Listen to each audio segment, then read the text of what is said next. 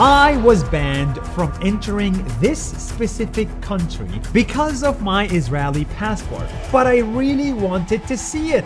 So, I went and bought another passport from a Caribbean country for $150,000 to show you this country. Welcome to Malaysia! This country is unique. 1, the prices. Everything here is affordable. 2, the food. It's delicious. Wow. The people. They were kind and diverse. Nas Daily. Yeah, Nas Daily. I know you. My short time in Malaysia taught me governments are different from people. Governments may ban each other, but people don't have to.